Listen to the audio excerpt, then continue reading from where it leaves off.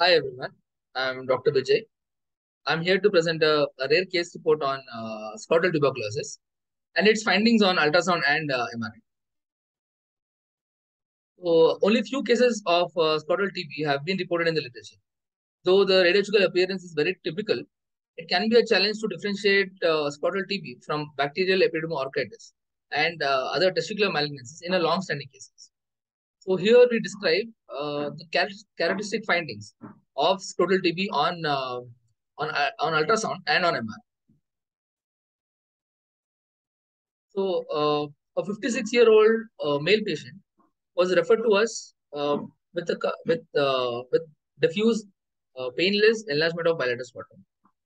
Patient had fatigue, weight loss, and on examination we could palpate few enlarged inguinal lymph nodes.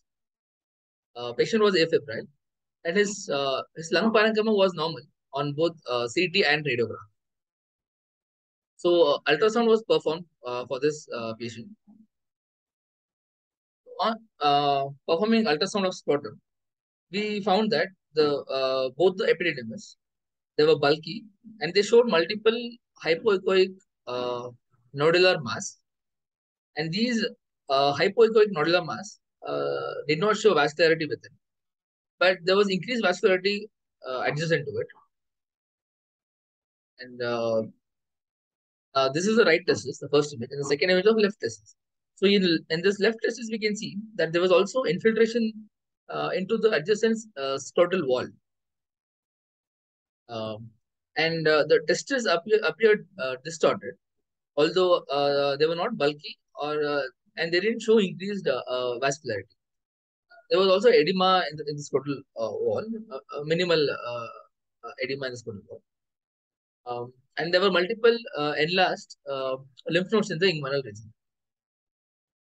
After ultrasonography, the first differential was that these hypoechoic lesions are granulomatous lesions.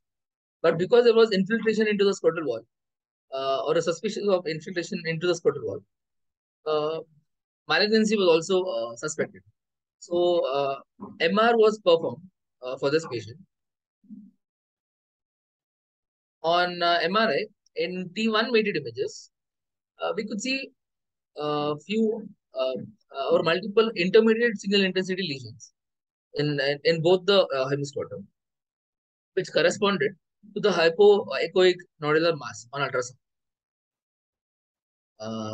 And they were not seen separately from epididymis. Whereas on T2, in the right hemiscrotum, the lesion showed intermediate to high signal intensity. Whereas in left hemiscrotum, it was more of hypointense nodular lesions, which were also seen on the surface of testis.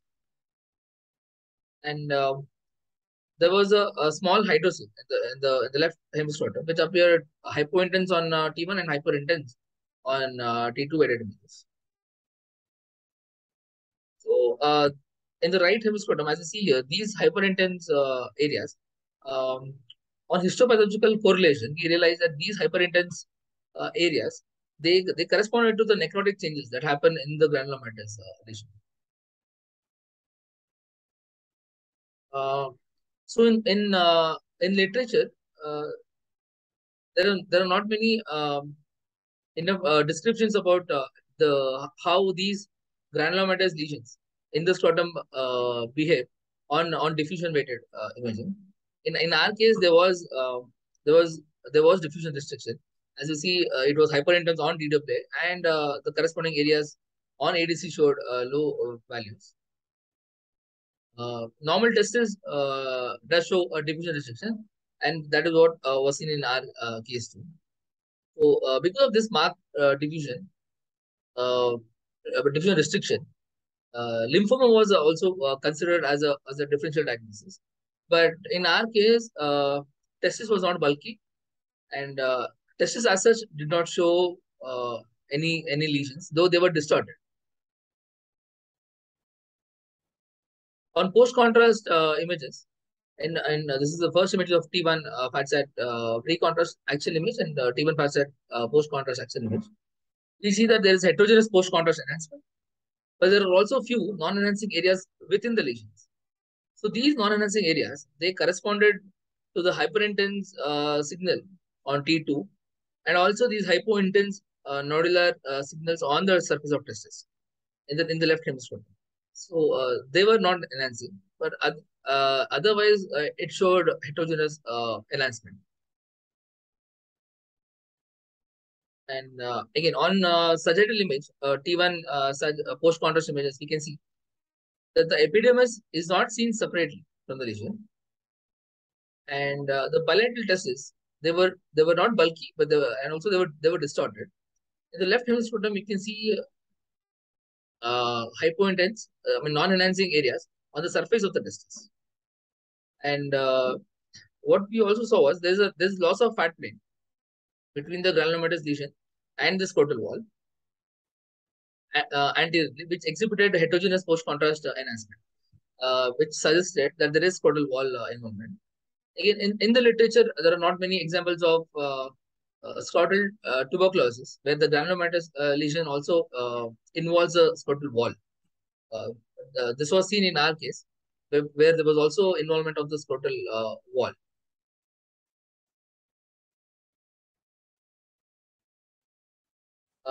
Bilateral spermatic cord were also thickened and showed enhancement. And also, there were few enlarged inguinal lymph nodes, though they were not conglomerated. So, after this, our diagnosis was of granulomatous lesion, that was tuberculosis epidermoorchitis.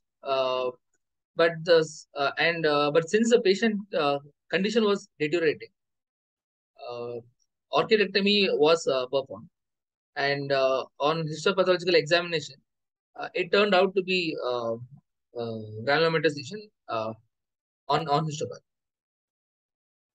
But but the patients with tuberculosis epidermoorchitis, they respond well to anti-tuberculosis therapy, and literature suggests that an orchidectomy is only essential if there is abscess formation within the testis. And but often the diagnosis is established after orchidectomy because of suspicion of testicular malignancy, as in our case. So the biopsy should always be performed when epidermoorchitis is the part of differential diagnosis. Again, in the differences in our case included bacterial orchitis and malignancy, but history of patient and lymphadenopathy, absence of tenderness or increased temperature of scrotum, and failure to respond to conventional antibiotics. They all suggested tubercular orchitis or tubercular epidermitis that was also confirmed with histopathology. So, in conclusion, the take-home point is that in patients presenting with scrotal swelling, which is not very painful, and on ultrasound, when we find um, nodular masses on epidermis and testis, it should alert the radiologist of a possible diagnosis of tuberculosis epidermoorchitis and consider Mycobacterium tuberculosis as the cause, especially if there is no response to the conventional antibiotic treatment. So these were my references, which also included only some of the very few cases that have been reported on scrotal tuberculosis. Thank you.